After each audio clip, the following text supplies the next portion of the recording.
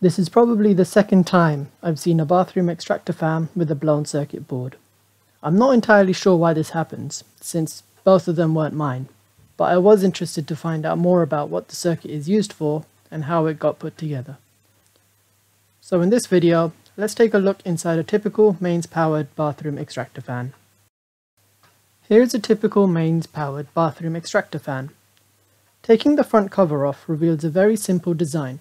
The fan, made of blades connected to a motor, and the remains of what was a small circuit board. There doesn't seem to be much going on with the fan portion, so let's take a closer look at the circuit board. Looking at the connectors, it's clear the mains input side is the side that failed, and quite catastrophically. It's hard to make out the exact components in this state. Luckily, I managed to get my hands on the replacement unit before it was installed. I don't have that unit with me anymore, but I did have it long enough to take some pictures of a fresh new circuit. We have two terminal blocks, a potentiometer, some resistors, some capacitors, some diodes, an IC chip, and a switching device. After taking a closer look at the individual components, I identified them as shown here. The potentiometer had a 605 marking, leading me to believe this was a 6 mega ohm potentiometer. This was a bigger value than I was expecting, but I confirmed it by measuring it with my multimeter, as well as finding out the design of the circuit, which we'll talk about later on. The resistors were easy enough to identify from their color bands. I had a little bit of difficulty with the blue metal film resistor, as it had 5 bands, and the last band, which is normally gold or silver, was brown. Having brown as the first and last bands didn't help identify which direction I was meant to be reading this in. It was either 1.5 kilo ohms or 11 mega ohms. 1.5 kilo ohms seemed more reasonable, and I confirmed this by measuring it with my multimeter, as well as seeing the circuit design that we'll see later makes more sense. The diodes were also a little tricky to find out, given their small size. I thought all 3 orange-colored diodes were Zener diodes, but it turns out one of them is an ST4148, which is not a Zener diode, but a standard 4148 diode. I found a tip online to help identify Zener diodes. That is, by taking a 20 volt DC voltage source and connecting it to a diode through a 2 kilo ohm resistor. The resistor limits the current to about 10 milliamps and prevents any damage to the diode.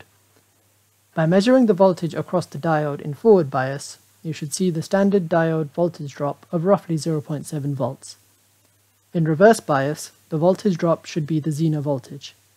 Here, the C15s were, as suggested by the markings, 15 volt Zener diodes. Seeing the supply voltages, or open circuit, would indicate they are not Zener diodes, and low voltages would indicate faulty diodes. The IC chip is a CD4001B quad 2-input NOR gate. Basically, it's 4 NOR gates in one package, each with 2 inputs. The switching component, which I initially thought was a transistor, is actually a MAC97A6 triac, which can conduct current in both directions, perfect for switching alternating currents. Now that I knew what the components were, I wanted to find out how they were connected together.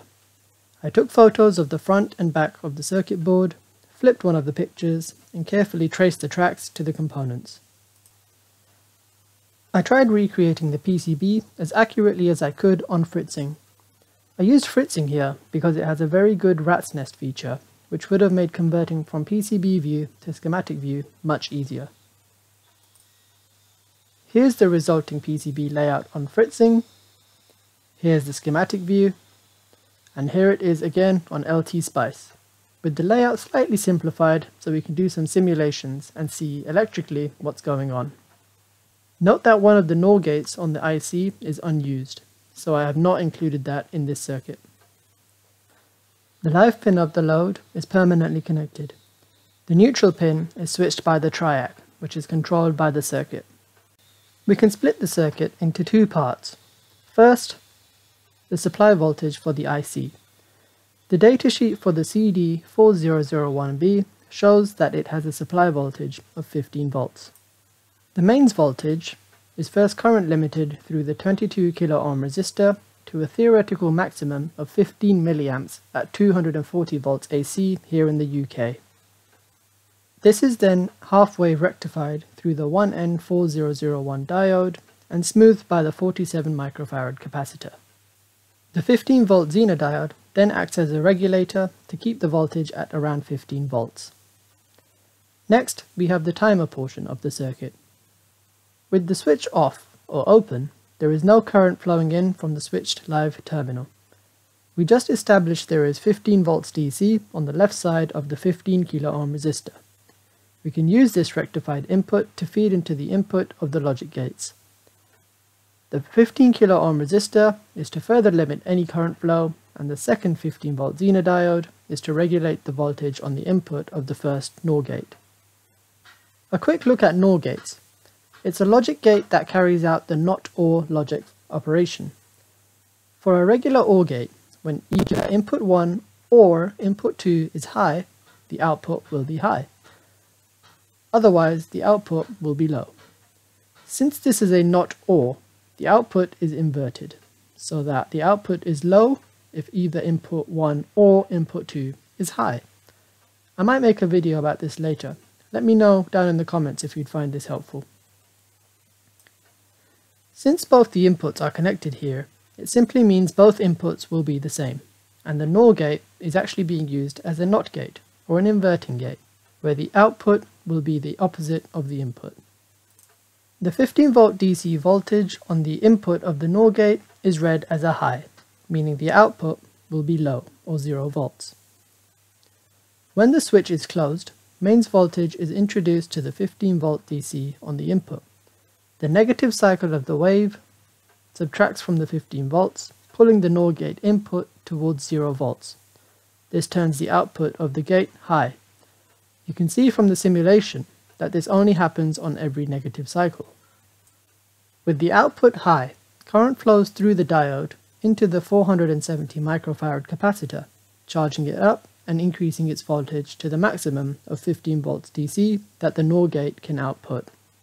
The voltage across the capacitor is used as the input to the second NOR gate. This time, the capacitor voltage is used as one input and the neutral line is used as the second, effectively a permanent low. So the switching here is done exclusively by the capacitor voltage. With the capacitor charged up and the voltage high, the output of the second NOR gate is low, which is fed into the third inverting NOR gate and outputting a high. The high voltage and therefore current flow into the triac gate pin turns the triac on and completes the fan circuit by allowing current to flow from the live through the fan and back to neutral. The fan is now on and will remain on as long as the switch is closed. So what about the timer portion? How does the fan stay on after the switch has been turned off? This is where the potentiometer comes in. Since the fan is turned on when the capacitor voltage is high, the duration of the on time can be set by changing how long it takes for the capacitor to discharge. The diode that charged the capacitor will block any reverse current flow back into the first NOR gate, which would damage it, so the capacitor needs to be discharged through the potentiometer. This is a simple RC circuit. The capacitor discharge is modeled by this equation shown by this graph. I have also shown a rearranged equation to calculate the time it would take for the capacitor to discharge to a certain voltage. The fixed 200 kΩ resistor ensures the capacitor will not immediately discharge when the potentiometer is at its lowest setting, potentially 0. This gives a theoretical discharge time of about 1 minute. That is, the NOR gate will flip its state once the capacitor voltage reaches around 7 volts. At its highest setting, the 200 kΩ resistor is added to the 600 megaohms for a total of 6.2 megaohms, giving a theoretical discharge time of about 30 minutes.